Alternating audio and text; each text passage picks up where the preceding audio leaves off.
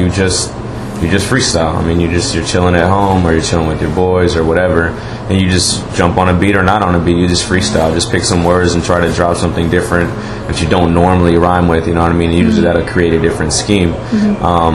But I think there's different type of freestyles, and I think I learned that coming up here to Jump Off.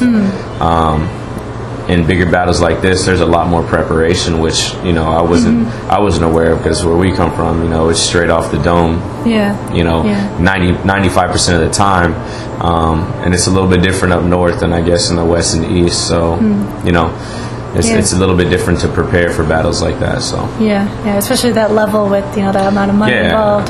So everybody's doing what they do.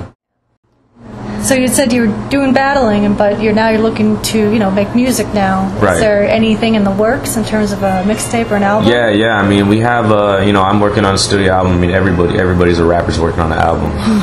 But right now we have the mixtape with the Flow Masters mixtape out, which is brought to you by Franchise, Mofo's Visuals. I'm on there, Zeale. We also have a little mixtape I chopped up called a Move Over mixtape, which I'm probably re-editing and chopping up again, but I mean, we're always working on something, so there's different things that I have my hands in, and so does my partner Franchise, so it's like there's always something moving and going on. But I mean, you can catch any of that, look for us online, Zeale, that's how you spell it, look it up, Google it, whatever.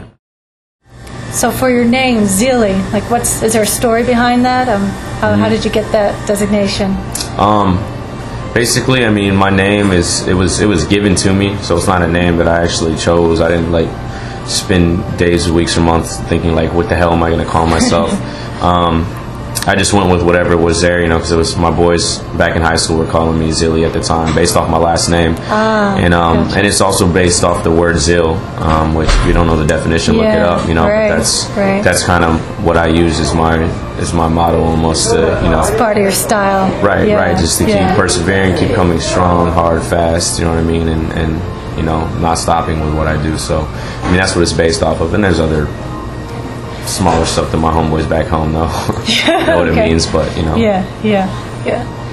Is there anything about hip hop? You talked about kind of on the local scene, hip hop, more on the national scene or internationally now, that any kind of direction you'd like to see it going, or things you're concerned about, or? I mean, the current state of hip hop and rap music is exactly what it is. I mean, it's become more more pop culture, I think, but I mean, I'm not hating either way. I think as long as there's a good mix of underground cats and mainstream cats, it's fine. But I wouldn't mind having my shit played on the radio. You know what I'm saying? There's some cats that are strictly against that, but that's whatever. That's your own choice. But I think good music is good music. So I think it's fine where it's at. I think right now, with all the labels kind of shutting down and breaking up and this and that, I think it opens the door up for a lot more independent artists to come through, or maybe mini major labels. So I'm expecting to hear maybe a lot more variety. But I look forward to seeing what it evolves to next. So.